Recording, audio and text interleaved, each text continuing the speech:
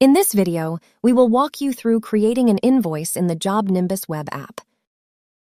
The easiest and most efficient way to create an invoice is to convert an existing estimate so that it includes all the products and services you have already calculated for the project.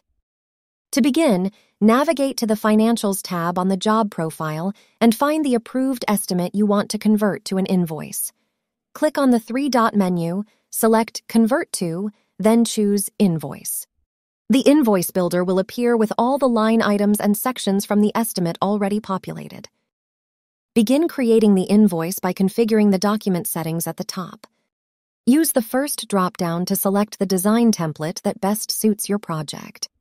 Design templates are created by your account manager and will apply page formatting and template settings to your document. Next, select the invoice date and the terms of payment.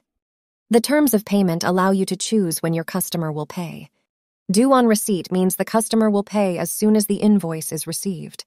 Net 15, 30, 45, and 60 means full payment is due 15, 30, 45, or 60 days after the invoice date, at the very latest.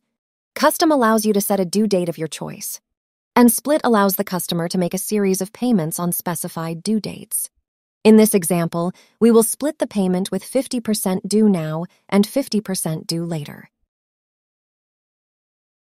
At the bottom of the invoice, you can update the products and services, add an internal note for your team or an external note for the customer, review the final breakdown of the invoice totals, and adjust the profit margin if necessary. Click Save Invoice to create the invoice and view a draft of the document.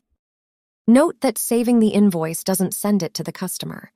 To send the invoice, you can use the Email Invoice button anywhere it is found. Once saved, the invoice will appear on the contact's profile under the Financials tab, where you can see the invoice total, amount paid, the amount due, and the document's status. Use the three-dot menu in the last column to edit, download, convert, or delete the invoice, or update the document's status.